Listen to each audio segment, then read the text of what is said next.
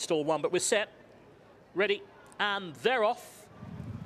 Not the quickest away, the favourite, My Noble Lord, but a mile and 3/4 ahead of them in the wetherby-racing.co.uk handicap stakes. The first to stride with the noseband is Sundancer Girl, in company with Believe It and You Can, who's going to make the running here in the dark blue and red colours in the hands of Paul Mulredham.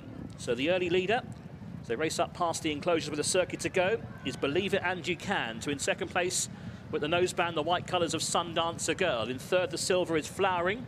In fourth on the inside, the green and beige of the Crafty Mole. In fifth place is the market leader, My Noble Lord, in the dark blue with the maroon on the sleeves. And then comes Filibustering in the beige and blue. And the black and white diamonds, the rank outsider, Nobody's Girl, is the early back marker.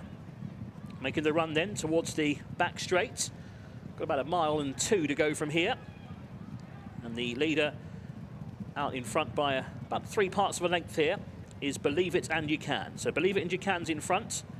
To in second place, and is Sundancer Girl.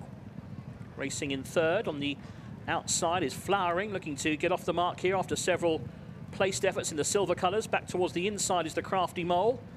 And then out wider is the Wolverhampton winner, My Noble Lord, on the outside of Filibustering, and the back marker is Nobody's Girl. Continue their journey towards the midway point of the back straight, and they're now well inside the final mile. So up front, Sundancer Girl up on the outside for Cliff Lee with the noseband. On the inside is Believe It and You Can, the dark blue and red. Just off the pace on the inner is the Crafty Mole. One out, one back is Flowering under a tight hold for Connor Beasley. Behind those we have Filibustering on the inside for David Allen, looking for a double. That's the blue cap.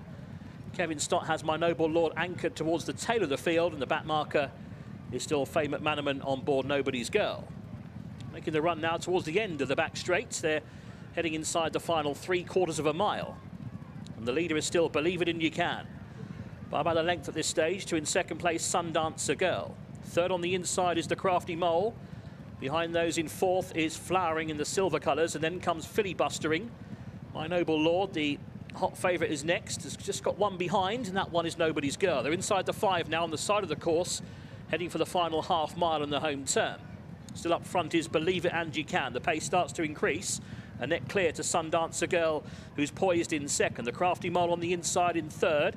Out wider in the silver is Flowering. Then comes My Noble Lord. Still no move yet from Kevin Stott.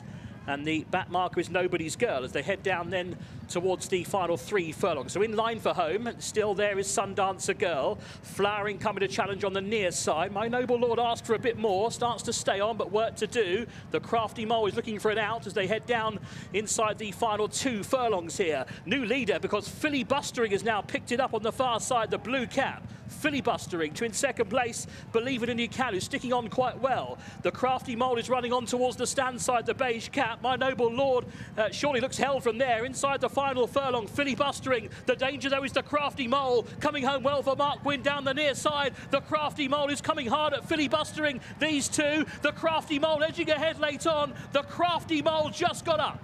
The Crafty Mole tipped out Filibustering, who ran really well. And they were clear of Believe It and You Can in third.